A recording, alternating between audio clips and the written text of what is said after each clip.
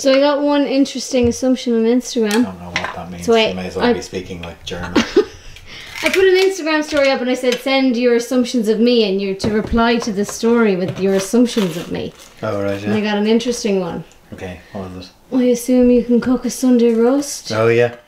Yeah, that was a good one. I assumed that. Yeah. Is that disappointing? You know that the Instagram feature's not anonymous, right? Yeah, no, I knew that. That's why I sent it to you. Okay, I'm just checking. Because I knew it was you. This has backfired a bit, hasn't it? No, it hasn't. It has. Because I knew it wasn't anonymous. No, I know, but I want you to learn how to cook a Sunday roast. There, I said it to your face. And I've said it to your face many times. Why don't you learn to cook a Sunday roast? You did say you'd do it. In fact, you promised that you would. Yeah, well, you say a lot of things to get the ring on your finger, don't you?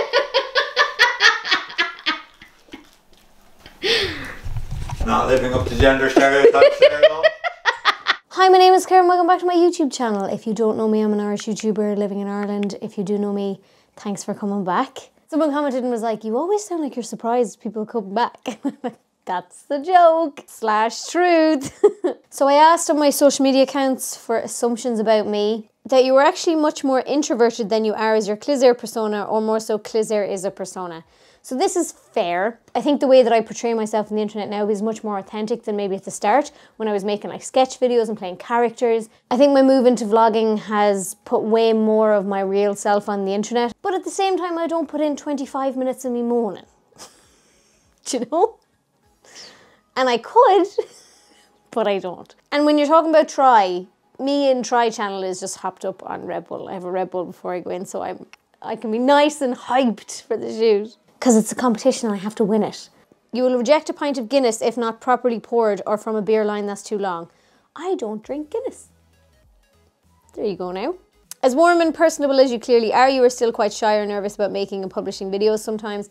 Definitely. I think there's always a little bit of nerves. It's like maybe people won't like it, maybe the algorithm won't like it, maybe you'll be fucked forever. You would gladly make a video with any of the triers, and Dermot actually is your favourite, true? You mentioned in a video once that Jack and ginger ale might be your new drink when you were too mad to drink wine. This leads me to assume that there is an epic story about being wine drunk and absolutely furious. There are unfortunately several stories about me being wine drunk and being absolutely furious. I had to stop drinking wine there for a bit. If you were out drinking with the Try folks and someone messed with one of your friends, you'd be the first to throw a punch. I wouldn't be the first to throw a punch, but I'd definitely be the first to like get in between two people and like do the square up thing. Perpetually cold at home, it looks like the heating is never on in your house. So I've addressed this in like several videos, but I'm going to address it again. We live in a house that has an E energy rating, which means the heat flies out the walls when the heat is on. So yeah, we're not tight. We do put the fucking heating on. This drives me nuts. We put the heating on all the time. That you're messier than Alex and he grumbles when he cleans up after you. I am, but he doesn't grumble, to be fair to him. You've been affected by lockdown more than you thought, and admit. True. I assume you're constantly climbing on things because you can't reach the top shelf and won't ask a nearby tall person. Not in the house, because Alex has bought me these things that we like to call mega steps. They are all over the house. There's 2 upstairs and 1 downstairs, so I just pull them out anytime I need to get something high up. I think he got fed up being asked to get stuff. You don't mince words when people ask you for your opinion on anything. I guess it depends on what you define as mincing words. There's a TV show coming out soon that I'm on that you might see me mince a few words. Last but not least, Instagram. You'd rather see the movie before reading the book. That feels like an insult. I don't know why that feels like an insult, but it does. Look, it's going to be better if you read the book first, in my opinion. But I wouldn't go out of my way to read a book just so I can then watch the series on it. Do you know what I mean? So you shave your gash. My favourite thing about the Instagram questions feature is that it's not anonymous, and everyone thinks it's anonymous. You look really tiny, got a lot of questions about my height. Yep, 5 foot nothing. You are a badass queen that can handle anything and everything thrown at you except jury and things. Yeah. I don't have the reputation of hating jury as much as Justine, but I fucking hate jury. If I'd been put through it as much as Justine, I would hate it just as much. You are very liberal but still Catholic. This is an interesting one that had me thinking. I do not identify as Catholic, do not consider myself religious. I would like to say that I'm agnostic, but if I was to really investigate, I think I'm actually atheist. I'm not going to get into it because it's a divisive topic, but I am not Catholic whatsoever. If I went over the entrance to a church, I'd burst into flames. That's a joke. I do go to people's weddings. When I die, I'll probably have to have a Catholic funeral because there just is no other option here. But I didn't get married in the Catholic Church. I didn't promise to bring up my kids in the Catholic faith. I won't be baptising my kids. You love a grand stretch in the evening. I love a grand stretch in the evening. You make speaking Irish look easy, but it takes a lot of prep and a few takes to get the videos right. This is true. When I'm doing an Irish language video in particular, as I mentioned, like, it's very nerve-wracking because it's like, am I pronouncing it correctly? Have I spelled it correctly in the subtitles? Is somebody going to jump on and be like, that's not the right one? Like, I remember with my coronavirus lockdown terms recently, someone was like, sorry, there's no V in Irish, because I'd written coronavirus. I was like, well, I got that term from the fucking government, so piss off. You still don't rinse the dishes in the dishwasher. Stop fucking rating me like this, Jesus. You're a prude. Again, Instagram feature is not fucking anonymous. It's a nice photography business you got there. That on a surface level you're all cracked, but you're actually a huge softie with a big heart underneath. Yeah, you can hurt my feelings. If you want to. That you didn't take out that box after work. Oh, stop fucking reading me, Jesus. You're like every Irish girl in love pennies. Yes, and I think it's super unfair that pennies has been designated as non-essential in these times because there's so much that I need. I need new knickers and new socks. And I also just need to buy stuff because I'm bored. Thanks, Penny's finest. Pennies. I assume you're bad at paying bills on time. Ouch. Oh, new one came in. Irish girls are the crack in bed. That's a nice girlfriend you got there in your profile picture that you're staring into the eyes of.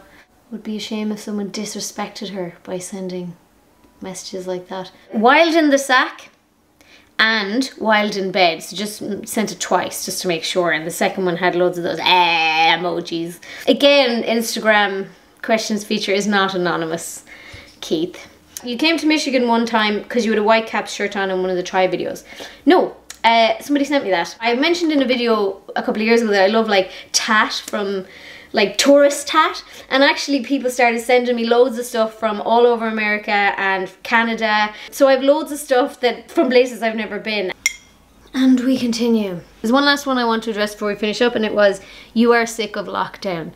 And the reason that I want to talk about this one is because this one actually made me cry. So I read this one when we were on our way to a running session. Oh, here comes trouble. And then we started doing the sprinting bit. And Alex looks over at me and he's like, right, you ready to go again? And then he's like, why are you crying?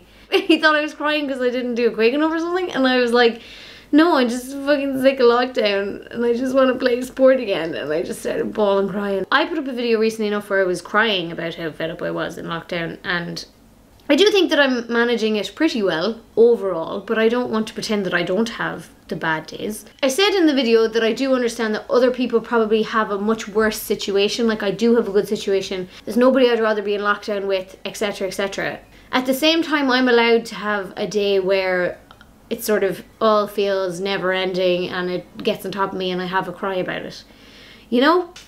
Okay, so thank you for sending in all your assumptions. To the people who assumed things like, I bet you're wild in bed, or I bet you shave your gash. I can see your profiles and your girlfriends and your wives and your fucking college-age daughters, so wise the fuck up. If you like my content, please consider supporting the channel on Patreon. It's how I keep this show going. It's how I keep the lights on. You can also unlock exclusive extra content if you go for the exclusive content club tier. Check out my podcast, Storytime with Clisare, where I invite people on to tell their best stories. Link is down in the description. And if you liked this video, you might like this video. Or this video. Thank you so much for watching. I'll see you in the next one. Slán slán.